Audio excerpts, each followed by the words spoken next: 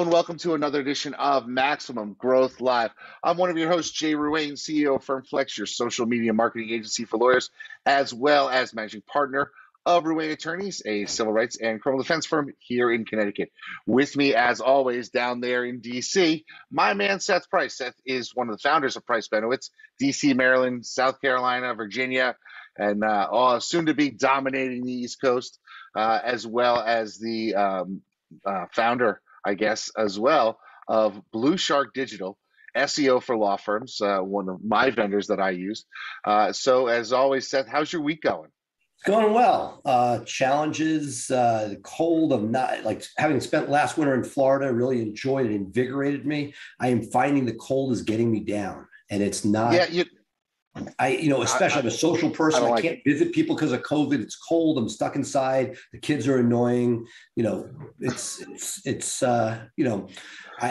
part of me. Like I really enjoy the Zoom world where I could be sitting somewhere else. And, I got to figure out lifestyle wise, is there a way to make it so that you don't need to be freezing, but with kids in school, it makes it hard.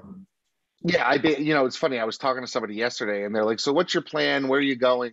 And I said, well, I'm stuck here for another 12 years or 11 years, with my kids, my youngest in kindergarten. I said, I'm not going anywhere, but I got to figure out a way. Because I tell you right now, I used to love the cold. I can't stand it. I mean, and I'm going, my plan is to go skiing, take the kids up to Vermont to the place I bought pre-COVID that I haven't been able to be back to since then. And they're talking about a high of 0 and a low of negative 27 on the mountain. And I'm thinking, I'm not going skiing in that. Hell, I'm not even getting in the hot tub when it's that cold. So I'll tell you, this is my goal. And I see other friends of ours in our extended circle doing some travel with family. It's a long way to wait, but when the boys are out of high school and they're in college, there's going to be a moment where we have one kid at home, which for you, it seems like, can't it's forever away. And she won't be in high school. Now, she's probably going to have such a social circle that she won't go for this. But I would like nothing better than to travel for a year, let the kids go to college, because it's so getting them out of high school, not easy, but figuring something out where you can really pull a Lee Rosen and travel the world. Yeah, I mean, that would be fantastic. Is a long way off for me, but that's the life that I've chosen. I'm sort of stuck with it, but I do like the idea of being able to travel, and I think that opens up something to kids, and that's one of the reasons why we all want to grow our firms and sort of live the life that you've imagined. And this is something that I'm going to tease because I'm in therapy, I guess, with I'm talking to somebody about it, but I'm at a point now where I've almost sort of achieved my vision, and I don't know where to go next. And so I'm going to be working on that. And I'm going to be very vocal about it and bare my soul here over the next couple of months as I work on figuring out what's the next vision for me, because I'm stuck at home. So it's not like I can travel, but I'm not marginalized, but I'm working my way out of the business. And so it's going to be a challenging time for me. But one of the things that comes up quite frequently, and in my firm of 14 lawyers, and I'm sure in your firm, is the idea of lawyers referring each other business. And I've got to think about that as something that matters. We had a case essentially fall through our fingertips recently where it was a bad stop and the case got dismissed after some good lawyering by one of my lawyers that works up at the other end of the state. And he didn't think to refer that case to our civil rights lawyer in our office. Client went out on their own and hired somebody who's now got a very viable civil rights case for the bad stop.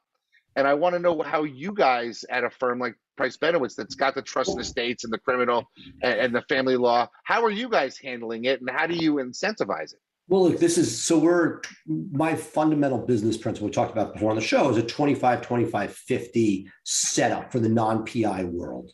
And the idea being that if you have a criminal lawyer or family law lawyer, in theory, you can pay 25 cents on the dollar for origination, 25 cents on the dollar for the work done, 50% if they do both, which is very aggressive, but with volume, it works. And that's actually something I struggle with because my deal works well when people are doing something which I would call breaking their base, when they're doing numbers beyond whatever their draws that we give them.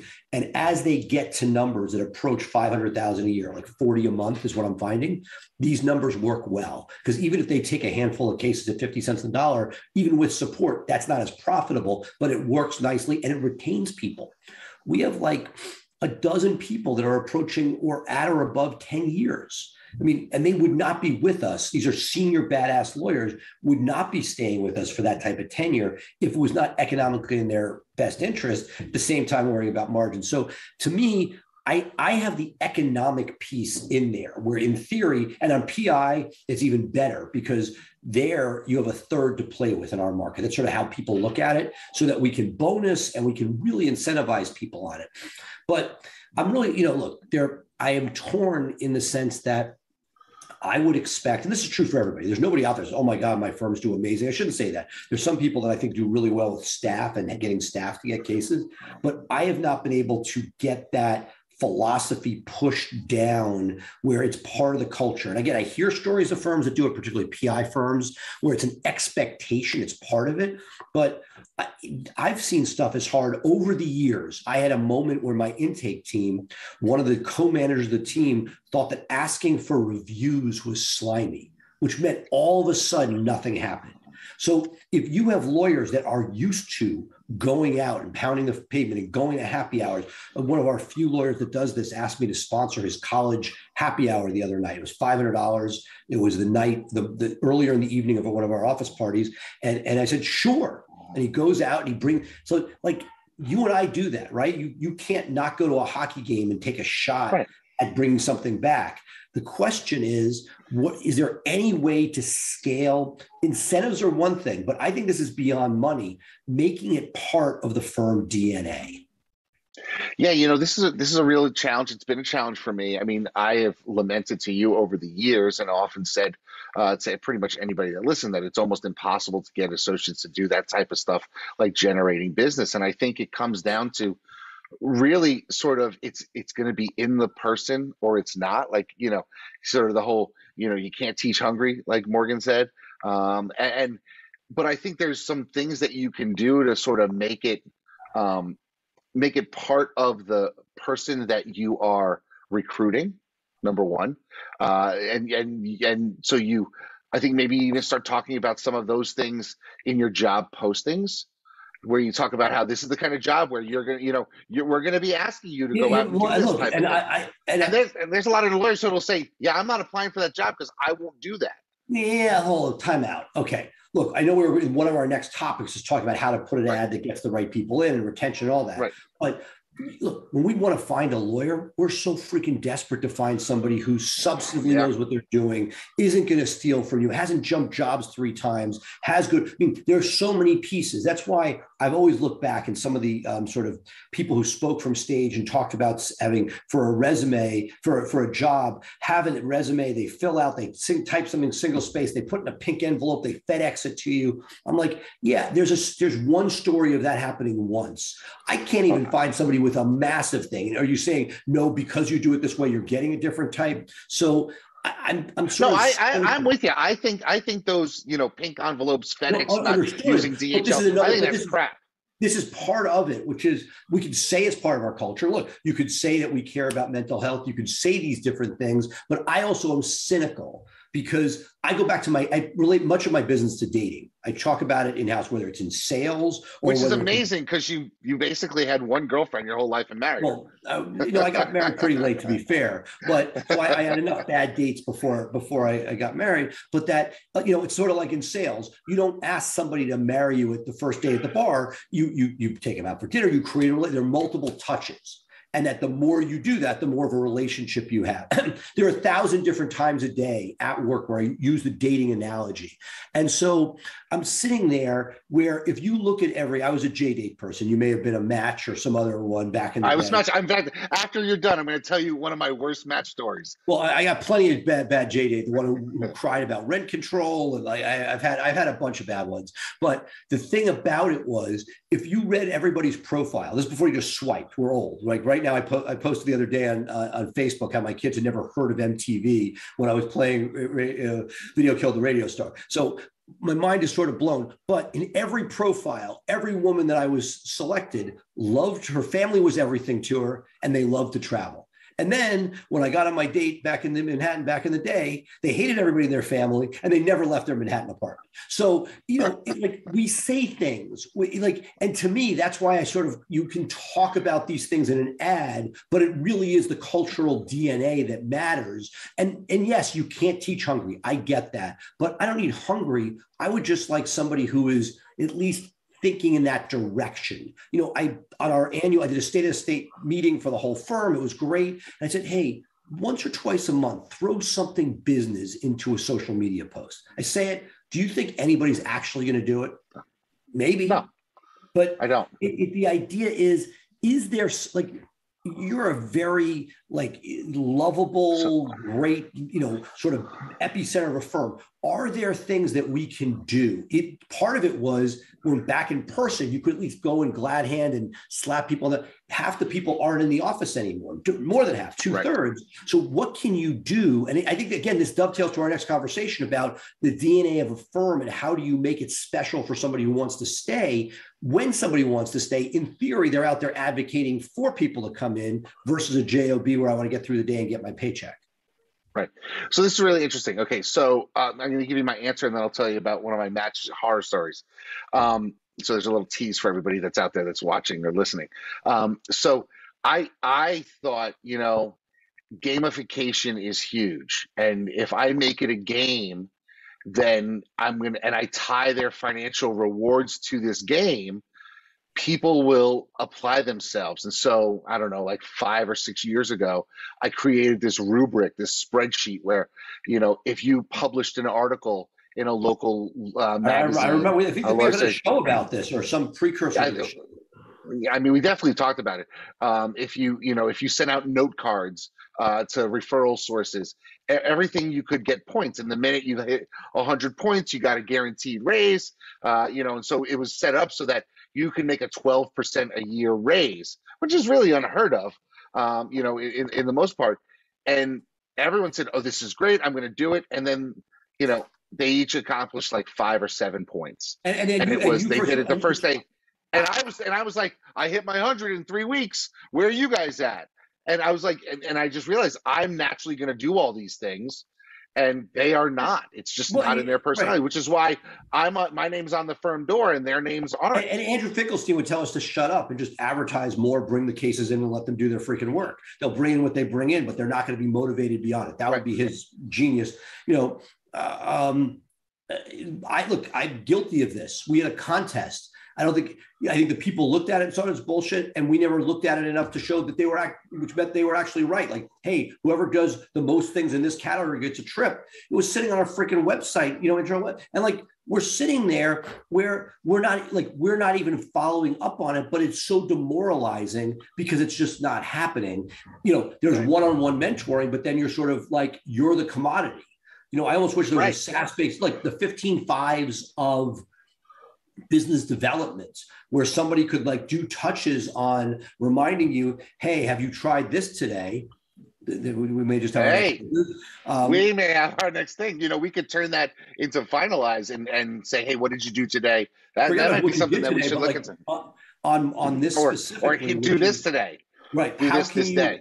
And it's because look, as that original finalized, that when I tested it, it just got annoying in my text messages because it was like, I either did it or didn't do it or whatever. But the idea being, if there is some way that it became accountability, I was talking to somebody about coaches. I really, with this cold weather and with real things at Blue Shark, very, very well systematized and finally a person, I have more breathing room. And now I'm sort of like, now I need like the motivation. I know that's crazy, but like I'm sitting there without some of that stuff. I want to let people do their job and not get into the weeds. So I'm struggling with that, but it's almost like, I think that what we're seeing here is unless there is a system, I wonder why you're a good guy to talk to about this. How can we even pretend to motivate and remind? Like this week, that again, we don't take Ubers as much as we did a few months ago, a couple of years ago. But like, what are the touch points? How, like, not that handing out business cards is the be all and end all. What, when you do that, it triggers something in your mind. Oh, that's business development. Oh, maybe, and it rather than I'm just getting through the day to feed my kids and get back to work. Yeah, it's a real challenge. It's a real challenge. I know a lot of people in our profession think of, well, I made it through the marathon of law school. Now I'm done, and now the work will just come to me. Because for a lot of them, they never gave any thought to developing business. Obviously, all of us that are part of this show and listening are the types of people who are like, I got to go out and find business. And so, it's a real challenge. I mean, I don't know any other way to say it, but it's probably one of the ultimate challenges we have Or in do we running just our shut, or business. do we just shut up and say, yes, we should be doing this, but you know what? Just, I some of my cynical West Coast friends, just buy your freaking cases, get the pipeline there and support it. It just seems that I built a multidisciplinary firm. It's just insane. And, then I'm going to be very clear. I have one practice area, which is not as profitable as the others. And I'm sitting there with a person in that group saying, hey, me, I want my attention with the group. I'm like, there's not enough money to be interesting in this. And yet I want to be able to cross refer because it's the right thing to do. But if you only have limited bandwidth, you can't think of somebody as everything. You've talked a lot of times about, over expansion versus not. And, we've culled the herd to a certain extent, right? We talked about how I passed off an immigration practice earlier this year. Then the question is, okay, now what are our thoughts? What can we do that is it further culling, in that if you reduce your SKUs? Well, let's talk about this in terms of the next topic that I want to talk about is, should you be recruiting with that mindset and actually putting up ads saying, lawyers, this is a job in a law firm. You will not be expected to do any business development. You will not be expected to do this, that, and the other thing. And tell them, say, this is the ceiling of what you'll earn. This is your hours. This is here's your KPIs that we'll measure you against. And if this appeals to you, which it could have, I mean, see, here's one of the challenges that I think you and I have, a lot of people who listen to us in our audience have, is that we are the weirdos, right? Like, we are not your standard person. We're not your standard lawyer. We have a much, much higher risk tolerance. I mean, huge risk tolerance compared to 99% of the world and like 99.9% of other lawyers.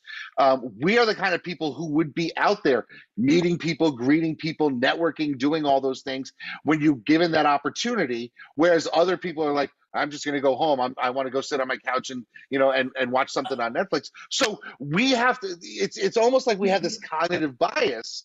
And so maybe what we need to do is take a step back and think about what we are offering and who we are attracting. Because you and I mean, if I came in to interview with your firm for a criminal lawyer position, you would probably be like, oh, I'm going to hire this guy. He wants to go out. He wants to be aggressive. He likes to talk. But I wouldn't necessarily be the best for getting the work done in your office. That's why I'm particularly proud of our non-PI model, in that it gives you, let's say you did come, I think I can have the best of all worlds, because you are going to get your work done. And if you do that at 50 cents on the dollar, your margin is pretty good compared to if you put your own shingle out, right? And then you get all the work we give you. So I to me, I get it. And we actually recruit for, if you're not going to deliver a single piece of business, fine. If you deliver a couple cases a month, a couple, enough that you'd be starving on your own, we can make you a lot of money because we have the stuff we give you plus a little bit of your own gets you to numbers you really like. If anything, our issues come out when people do zero on their own because over time they're not satisfied. And as a final thought on this, the added complication, look at you and me. We've now known each other about 15 years or so. How many times have we shifted? Marriage, kids, desire, like now it's cold, I'd rather be in Florida. Like that wasn't me when you first met me. I was grinding, right? And so the thought being, it's not just when you get somebody, but does that change? Does the person go from, oh, I'm pregnant now, my outlook changed? Or does it look from, oh, I'm getting divorced, now I really need to make money? Or, or whatever it is. Things keep changing in people's own beings. And so we're supposed to not only hire for today, but anticipate where it's going. That becomes just, an unfathomable complication, which is why it's you can do your best, but it's certainly, when I'm looking at it to make money in years 2, 3, 4, I think it comes down to what you hear a lot on Shark Tank. You're getting the person. If that person is great, whether they're a little bit more motivated, a little less motivated, whatever it is, you'll be fine. Is this the bones of the person who's going to do right by you? Yeah, and talking about the person is something that I want to talk about in our next topic, because Ryan McKean posted something in one of the forums about the Georgetown Legal Profession University Law Center report that they did with Thompson about the report on the state of the legal market. And it was interesting because they say that 25% of all law firms were at risk of losing their associates back in November. Of course, they're probably talking about big law. They're not necessarily talking about people in our positions, but we're still at risk of losing people. And staff even greater, I would argue. Staff for sure. For sure. So basically, this is their way of taking the Great Resignation and trying to get some clickbait out of it. It's legitimately, it's a thing, right? Can't put sugarcoat it. We're doing both inflation plus the mental health issues associated with COVID have led to a dumpster fire of firm management. Right. And one of the things that they say as a result of this survey that they did was that basically you cannot buy loyalty, that, even if you just throw money at the associates, at some point they're going to say, this isn't worth it anymore. And that may be because they got to spend a year and a half at home. And so they say, I can still get my work done. Why, and be able to be home at 5 o'clock to have dinner with my kids every night. Why am I not able to do that working in the office? And so one of the things that I have been contemplating is going in and sort of changing all of my job descriptions for when we do recruit and say, we practice what we preach. We want you to have dinner with your kids. We knowing full well that who cares if it's in your description? It's how you live. Look, I'm going to get real. No, I know it's how you live, but I think you need to describe it, because not every other firm is describing it that way, and it can help you attract talent. Agree. No, look, 1,000%, right? What you're saying, gold. And look, it's also true. If we hire people and say, you must be in the office 5 days a week, they may tell you that, but within a week, they're not going to be, right? Meaning I hired my amazing firm administrator. She's awesome. She's like, commutes way too long for her own good. She, to her credits, that I'll be there every day through the end of the year. She was, snow, COVID, and some personal issues. Next thing you know, and again, I'm fine with it. She did what she did to be able to work remote, and we are good with it. I'll give you the flip side, being very raw and the negative, right? So that's a success story. We brought somebody in, we stretched, we both sort of like looked past. I knew that she couldn't really be there every day with that type of commute, but I knew she was good enough that she would be fine from a distance with whatever reasonable amount in the office is. So I have a one-off practice. I don't want to get too specific, but it's a one-off practice with one attorney. Our attorney turnover is extremely low with one person who's the managing of attorneys. Now, they will tell you we just had a regular call that they were in a position that they tell everybody, go home, don't work so hard. This person kills themselves. No argument. They make a lot of money. It's one of the highest grossing single lawyers out there that you're going to meet. If you saw numbers, you'd be like, oh my God. but nobody else wants to work alongside that. Not only is it required to be in the office, there's no virtual for this particular lawyer. So they don't work in our main office, but we have now burnt through people. Now, each one has a story. Somebody else went off to an association. Another guy went back to the government. It wasn't like people stayed in that, but after a while, you're like exactly what you're talking about. And this person, if you interviewed her and said, hey, what's going on? It's like, I'm telling people to go home. I don't know why they're not. Bullshit, right? It's one thing to change your job description. It's another to change your core culture. Yeah. At Price Benno, it's the main office, like in our PI department, people do what they need to do. There's one guy who shows up every day because he likes it. There's another guy who I thought was going to show up every day. I've seen him 3 times. He's the one who brings in the most business of anybody, probably because he's not commuting to the office and he spends that after work time networking. So pick your poison, but I always go with job description. Yeah, great. It needs to be done. And I don't want to that's why you're Mr. Systems and it's the right way to do it. But I would say, I don't really care what it says in there. The question is, what is Jay Ruin's expectation? And is anybody giving you an odd look if you leave at 5:30 to get home? Well, so that this really brings up a good point. And I'm taking some time away from the office this month, not being in at all, still obviously knowing what's going on. But I've come to the realization that I have to take away from my lawyers the concept of unlimited vacation because it's unlimited, they just don't take it. And they're not taking it. And so I've got a couple of people that have not taken time off in 2 years. Well, that's not unlimited. I call bullshit each way. The unlimited concept is bad both ways. It's bad if they don't take it. It's bad if they take it. Right. So it sounds like a talking point, but it's. But I want to force them to say, hey, look, you need to take time away from the office. It'll be better for both of us. Right. And I'm booking you here. For one of the guys, I'm going to book him a vacation. I'm going to say, but think about it. I'm sending. It's one more thing. Like we have so much stuff. We have compliance here. We have compliance there. We have hiring. We have keeping people up. And now all of a sudden you now need literally, and you're right, you're not wrong, but it's just another overhead expense added to everything else where you literally need to keep track of vacation, not for their fact that they're taking too much, but they're taking too little. Right. Now, one way to do that is not to have rollover, because that is the one thing. And I'm not saying that we don't, but by not rolling over vacation, it forces the conversation. Now, you got to be careful that you don't make an exception that gets you into trouble with a lawsuit, meaning you're not treating people equally. But to me, that's one of the great fail safes where people are like, oh my God. I'm like, okay, as long as you book it now, we'll honor it. But otherwise, you're going to have how do you keep track of that? It's so, because people also take time off, but very often it's like a day here or there for their kids versus a real meaningful vacation to recharge.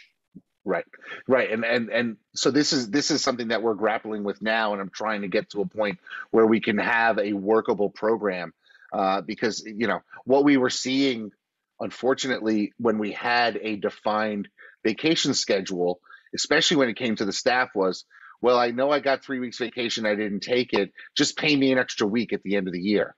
And I don't like doing that. I don't like just having, I'd rather them take the vacation and not come to, the last week of the year and say, I didn't use Right. I find it harder in our world.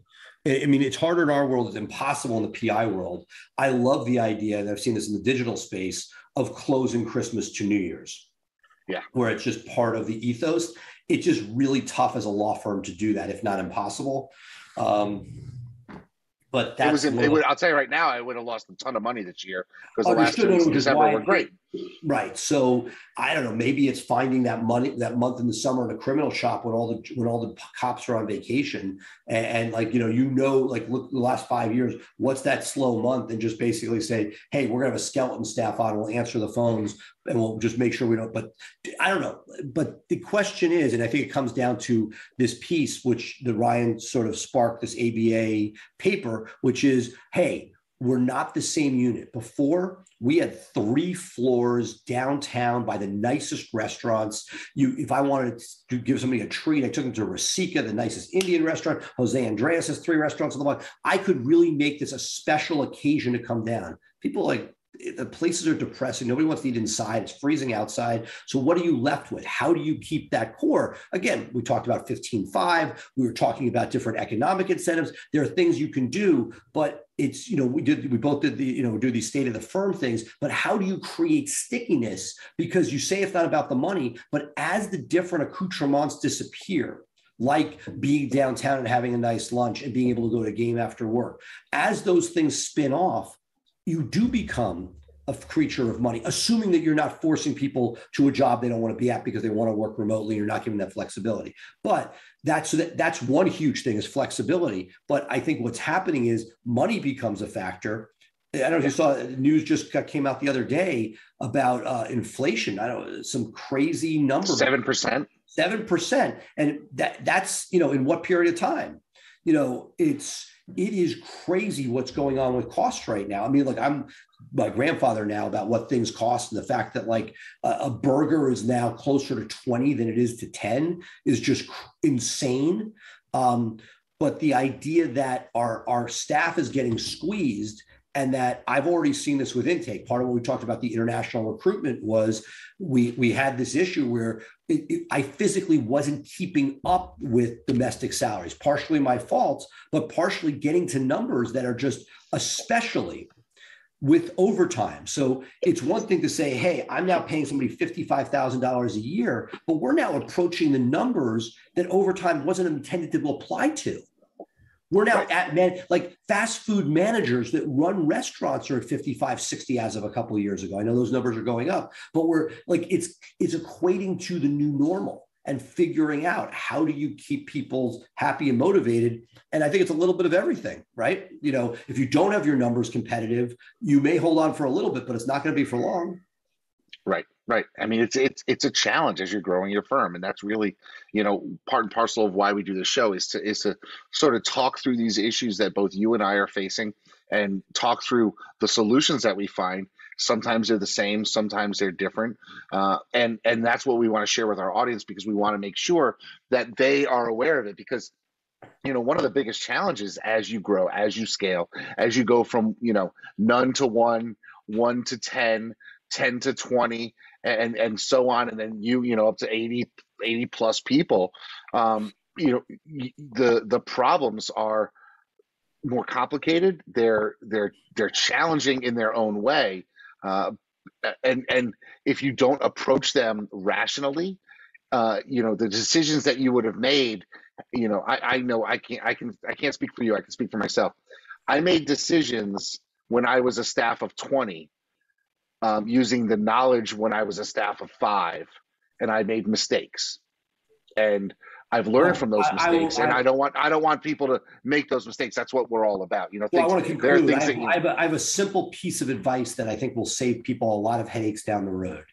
We started way back with 26 paychecks a year, every 2 weeks. Staff liked it. If we had just started, and we are now moving to it finally, Blue Shark moved to it, but Price Battle is finally in February. After January will be 3 paychecks every 2 weeks. We are finally, God willing, future tense, going to go to 24 paychecks a year, 2 per month. Infinitely better for budgeting. Those 2 paychecks a year, 2 times a year, when you have 3 payrolls, just what a cluster. So I know that people like to be able to budget certain ways, but if I had my way to go back, so you're talking about if I wish I knew now, as people are starting their firms, they have limited payroll, it would affect 1 or 2 people, you throw them a couple $100, get yourself to 24 twice a month, not every 2 weeks, 26. This is where you and I disagree. I pay every week. Well, you want to do that, God bless. God bless. That's a different beast. But I came from the bar business. You worked this week, you got paid this week. And if I got to cut you, I got to cut you. That's just the way life goes. I will continue to stay with 52 pay periods a year because I guess it's not as dramatic on the weekly. What I don't like is I want to be able to see my numbers more clearly.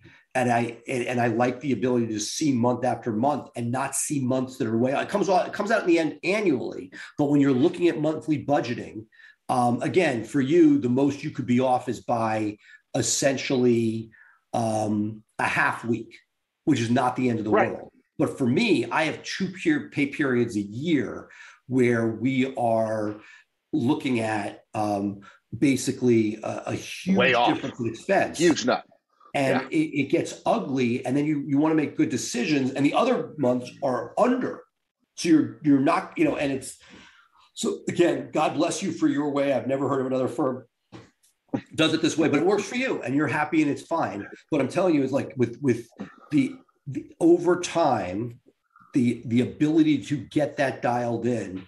And I would say if I were doing that, for me, I would go again to 48 pay periods, if I'm doing this right, per year, where you're not paying on a week where it's like you get 4 per month, because from budgeting for the employee, they have rented everything else. And you may be at the point where you're giving people, now, if it's that immediate, you have less issues, but I like the idea that they pay their bills monthly, make sure that money is there monthly. It's the change that's so painful. Yeah, I mean, I can remember going, when we switched over to our payroll provider and we had to go to, we used to be, you work this week, you got paid on Friday for this week. I remember that very early on talking about. Yeah. And then we went to one week, a bunch of times. And then we went to 1 week in arrears. And that's where we stayed for a couple of years. And it seems to work for us. I'm constantly looking at my numbers and it allows me to know where I'm going to be pretty much every week. And it makes it very easy for me to give my sales team, hey, this is your goal. This is what our payroll and our expenses are going to be for the week. And so this is the goal. And so we can, when we know where we're at. And basically I have a spreadsheet where this is what we need to earn. And you can see either we're above or we're below that number. But to me, we got to go. But I don't leave with negative, but I'll give you the opposite side of this. Because a lot of my friends with criminal firms, and buddy in Philly that did this, and his price, he's a one guy shop, right? His pricing would change based on how he was feeling about his week. And to me, no, we don't. No. I know, but the idea of looking at it on a weekly basis, to me, it works for you. I just, there are things that work for you. I just ask you, I challenge you to think, is that too myopic? Are you looking at too small of a sample size, rewarding people for micro behavior where, yeah, great, we had a great week, but that's because they front end loaded the stuff from another week. And it just gets dubious. Oh, there's downsides to everything, but that's really what it's all about. It's finding the one that works for you and your amount of risk tolerance and that type of thing when you're growing your firm. Let's call this a week. All right. So, folks, that's going to be for us this week here on Maximum Growth Live. As always, if you want to follow us, please check out our podcast wherever you download podcasts. We are available. Of course, you can always check us out every week here live, 12 p.m. Pacific, 3 p.m. Eastern on Thursdays for our episode of Maximum Growth Live. If you want to keep up with Seth, please check him out as the Law Firm Insider. He's available on the Blue Shark YouTube page. And if you want to join me, we're almost up to 1,000 people. Please join my Systemizing Your Law Firm for Growth Facebook page. So for us, we're going to be out of here. I'm going to hit the mountains and try to do some skiing this weekend. Probably not going to do much because it's going to be bitter cold. Seth, you got anything fun planned for the weekend? I'm going to be in New York. Anybody's in New York, I'm taking my son for his birthday to the Caps Islander game at UBS. And nice. Granted, everybody, including my mom, has COVID. So hopefully, we'll wear our N95 masks and try to stay safe. All right, folks. So stay safe, wear your masks, and we'll check you out next week. Bye for now.